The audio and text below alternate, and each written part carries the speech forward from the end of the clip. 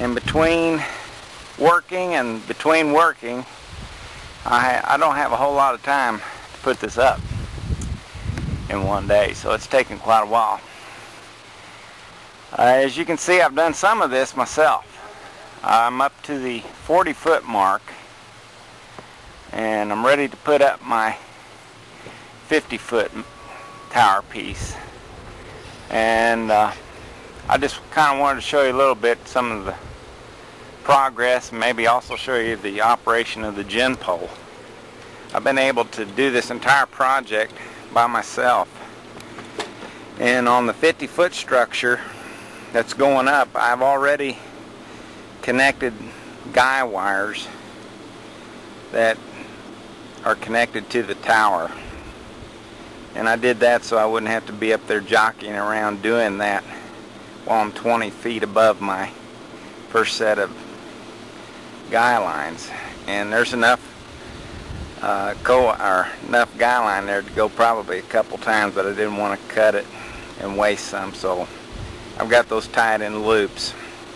They'll ride the tower section up, I'll bolt it down, and then drop the guy lines and secure them. The 3 guy wires, as you see there, one goes out to that pole, and then the other one run over to the house. Let's take a look and see how they are. My anchor supports on the end of the house are angle iron, aluminum, and the guys at work helped me acquire these and weld them in place. And I've got turnbuckles directly on top of the roof. And you see the bolt there, the two nuts.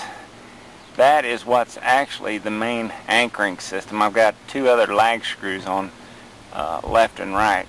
Kind of zoom in, but that's the configuration. And I'll show you how it's tied into the roof system.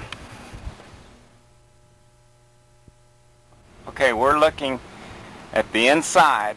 If I swing back here, I took part of the softening apart to get to it, and of course there you see the turnbuckle, and what I used was I used all thread, and each rafter is compressed with a flat washer. Whoops, for some reason this isn't focusing. I'll go to, that doesn't appear to be working. Hold on, get to macro here for a second, see how that does. I'm not sure what's happening here, but I'm sandwiching all of these rafters. I don't know if it's my eyepiece that's not focusing or if I'm just too close, or maybe I'm too close to actually zoom in with this particular lens. I'll back off just a little bit. The all thread is tied into 3 2x6s, so that should be plenty. Okay, Jan's going to help me with this, but she didn't want to have all the dirty clothes on the line, so she's taking them down. What I'll be doing next is hoisting this piece up, and I'll be taking it up to the top of the tower to about within 6 inches from being at the very top. And when I get up there, you'll see the bottom of the gin pole. I'll have a little mechanism that I'll put onto the rope, and it's got a little loop in it where my foot goes into it. And when I get up on the tower, I'll be able to put my foot in that loop there at the rope coming out of the bottom of the gin pole, and use the leverage there to raise the tower up another 6 inches or so, that I can properly position it on the top of the tower. This gin pole is about 13 feet and probably a foot to 18 inches overlapping there, so it's well over the length of the 10-foot section that I'm going to put up. So far I've been using the clothesline that you see there as my anchor. When I pull the tower section up, I tie it off to the clothesline pole, and then that allows me time to go up and get it. So I guess I'm about ready to go.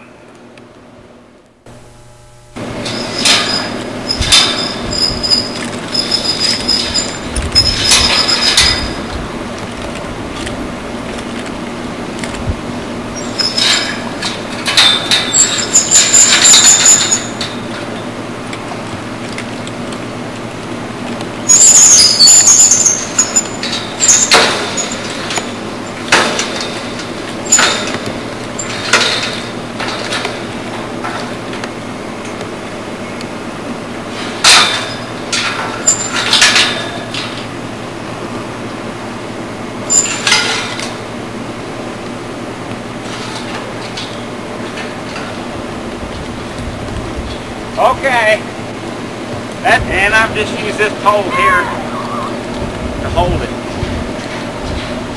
One safety thing to keep in store is I use this block and tackle pulley here so that I stand away from the tower.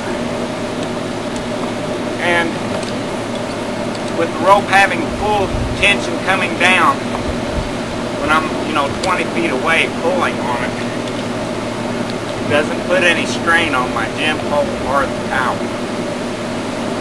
So now I'm going to climb up and show you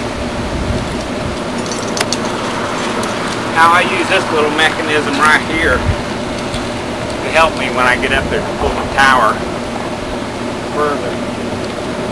I'm not sure if Jan will be able to zoom in, but I'll be able to put this around the rope and then slide this in position, and as that's coming out of the bottom of the gym pole, I'll put my foot in there like that and push down on it, and that's what's going to raise the tower all the way up.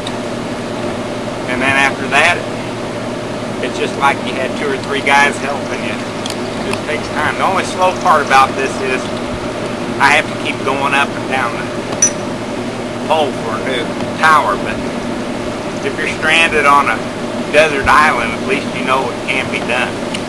So honey, why don't you go ahead and cut it for now? Okay, let's go.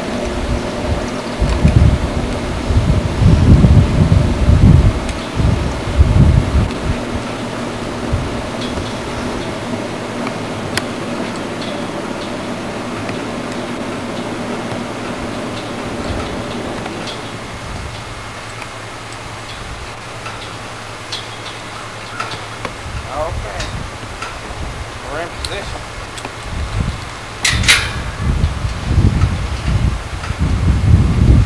I built a little rope sling here, which makes it quicker to lock in, but I go ahead and I'll use this as a safety also.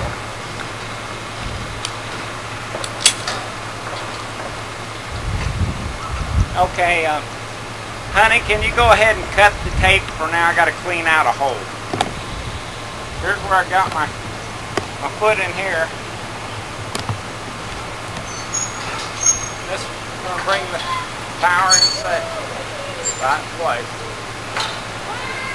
And I'll lower it down. And it slips right into place. Simple as pie.